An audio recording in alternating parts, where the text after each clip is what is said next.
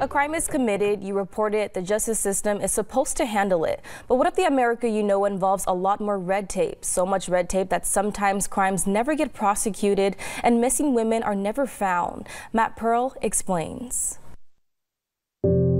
I spoke to her that day, and the things that I recall, just hearing her voice and her telling me she loves me and that she'll call me later. Later never came for Chantel Haynes and her sister, Deanna Blackcrow. The next day, their mother, Deborah Blackcrow, was found dead. She was pregnant at the time, murdered by her husband, Patrick McNeil. It was very important for people to know how important she was and that she existed and that her life, it mattered. That statement, that their mother's life mattered, she smiles, she smiles, she smiles, she smiles, is one Blackcrow and Haynes feel they must continue to express to whomever they can on behalf of their mom and their community. You're dealing with domestic violence, but Indigenous women, it's unnoticed. The acronym is MMIW. It stands for Missing and Murdered Indigenous Women. It exists because of the belief within the community that Indigenous women who face domestic violence don't receive the proper attention. Just not a streamlined way to communicate. Natalie Weeks is a Native American educator and advocate. She says the biggest issue is poor data sharing between tribes and the federal government. But it goes further. Native Indigenous peoples, especially women, are murdered at a rate 10 times higher nationally than any other racial ethnic group, despite being less than 2% of the United States population. According to the Centers for Disease Control, murder is the third leading cause of death for Indigenous women.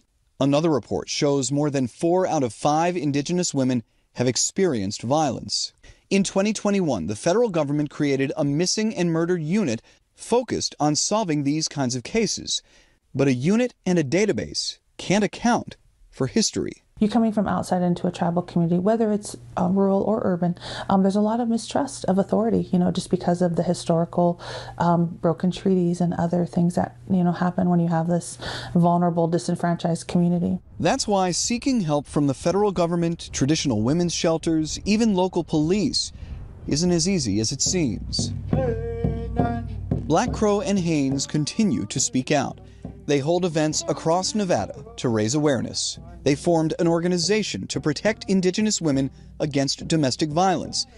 It's called Her 38 Roses, 1 rose for each year of their mother's life. My mom's still with me even now. And a lot of the reason why I do a lot of the things that I do, because she's constantly there. Like that drive, that push to do, Sorry. It's okay. They call for sisters to help sisters.